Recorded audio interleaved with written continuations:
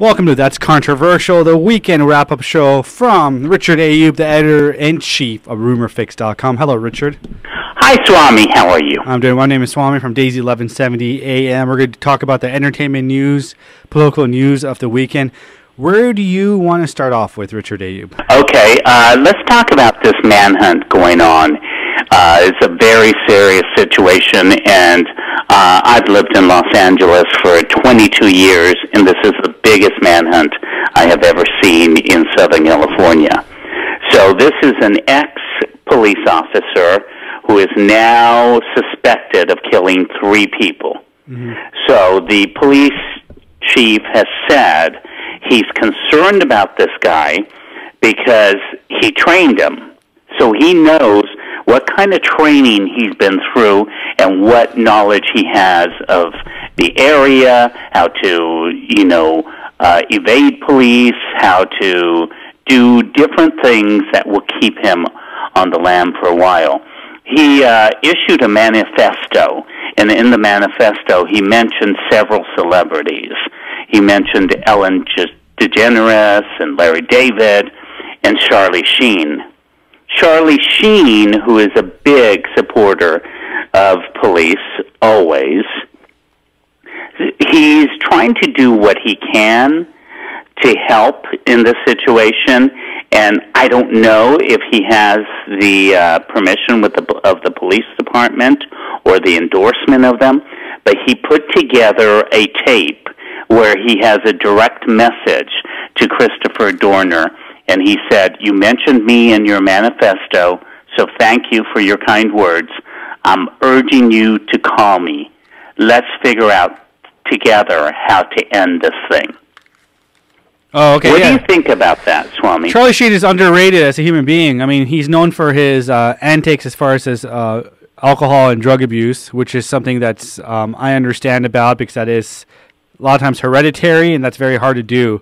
But I hear he's an extremely nice guy. I remember he gave Lindsay Lohan some money, and Lindsay Lohan never said thank you to him for her debt, which is, I think, $10,000 he gave her a check. He's very good at helping No, people he gave her $100,000. Oh, $100,000 check. So this is good. I'm glad that he is helping out the cops. He's probably the first drug addict I've ever known that actually is friends with the cops.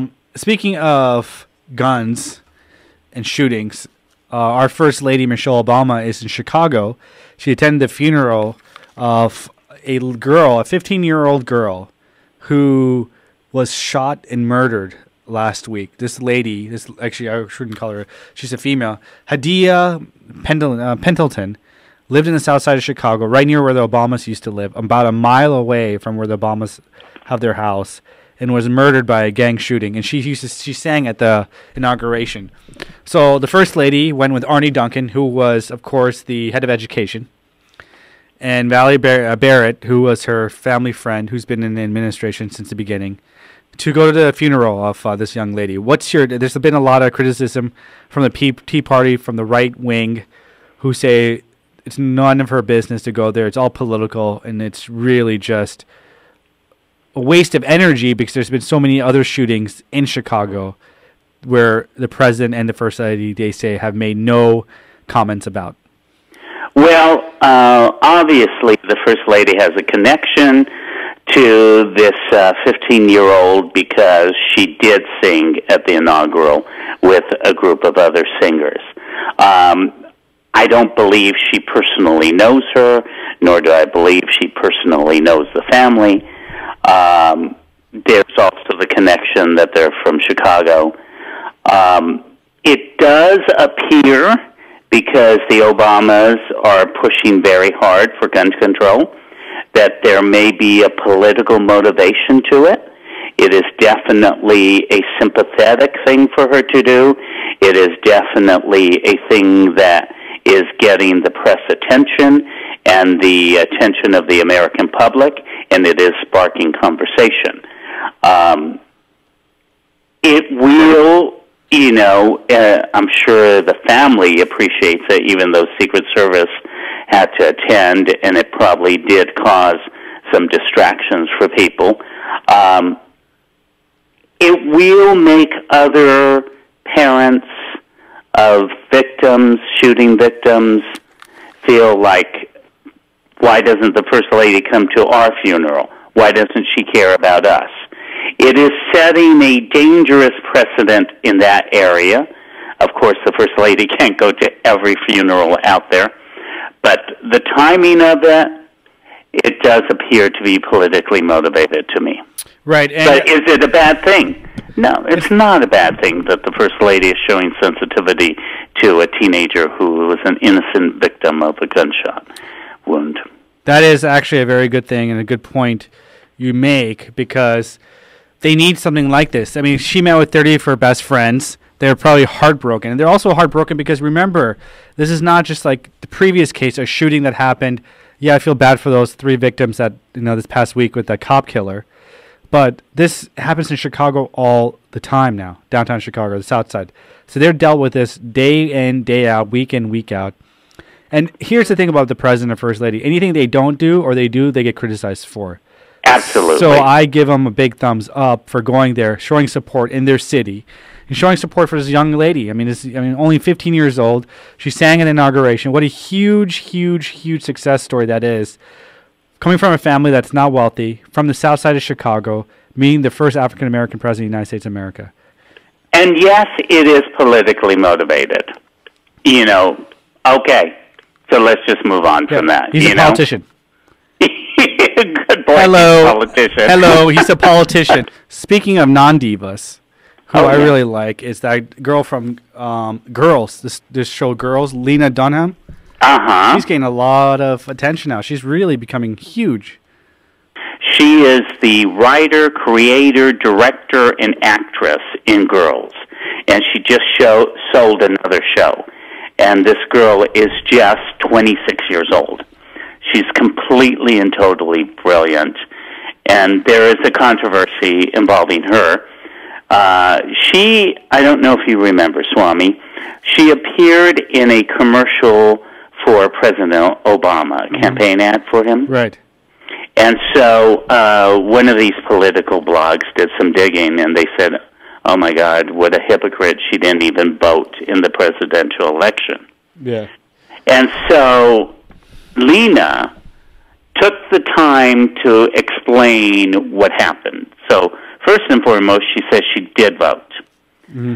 Secondly, she said she tried to get an absentee ballot because our nation's voting system is really challenging. And she said it didn't arrive. So she didn't want to be a martyr about it, but she flew to New York to vote. She wasn't sure her change of address was officially registered, so she went to her old polling place with her dad, where they let her vote with an affidavit, which is allowed. So she absolutely did vote and felt it was crucial to vote in this election, and she took every measure possible.